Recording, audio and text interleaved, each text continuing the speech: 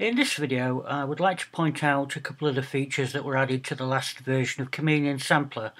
In particular, a whole new drum section, which allows you to play the pads like a drum machine in one-shot mode. But what I really want to focus on in this video is the Analog Vocoder and how to integrate that into various DAWs and the setup process. In order to use the vocoder, Chameleon requires an additional audio input, whether that be from the microphone and a vocal, you singing, or an additional audio input such as a drum machine or something to manipulate the sound in real time. If you run the app in standalone mode and press the vocoder button, then press the one-touch setup and pick a preset, the vocoder is ready and armed.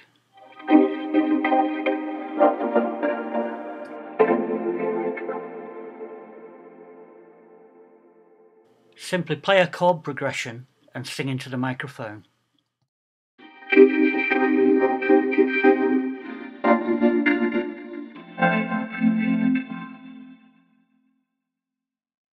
There are several vocoder presets which change the tonal quality of the vocoder, but these simply change the instrument preset behind the scenes.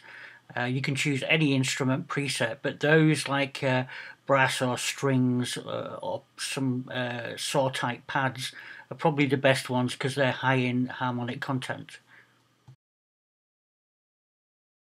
So let's take a look at how to use the vocoder under AUM.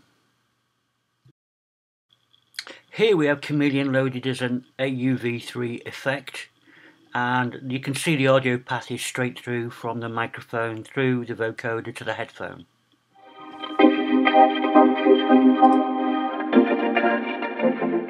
Now things start to get really interesting when you replace the microphone with other AUV3 instruments. Please notice the vocoder acting as a gate, an audio gate, and sound only passes through when you actually play chords on the keys.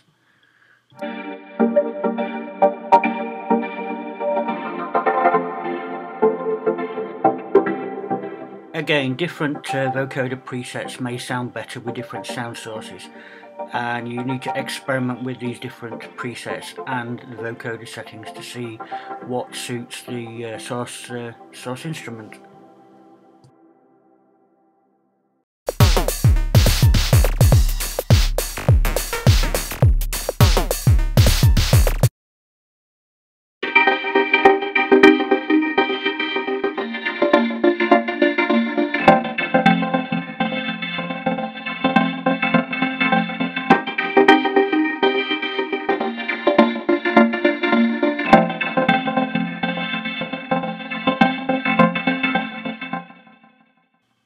Don't forget that the vocoder presets are simply selecting suitable instrument presets behind the scenes, so you may want to experiment with your own sounds. Like I said, anything that's high in harmonic content such as brass or strings or kind of sawtooth waveforms seem to sound best with the vocoder.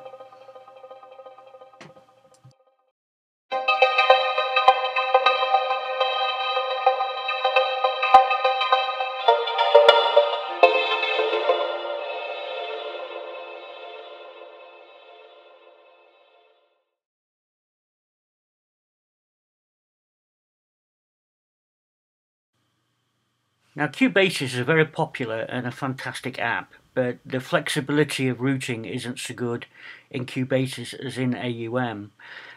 So in this case I'm using inter-app audio, and I've got my MIDI keyboard connected to Chameleon's MIDI port, and recording everything inside of Cubase. Now I'm sure there are a lot cleverer people than me out there that are going to come up with some unique ways of routing audio and MIDI in and through Chameleon. And I look forward to seeing everyone else's ideas and suggestions. But for now, this short video should help everyone get started. Thanks for watching. Goodbye.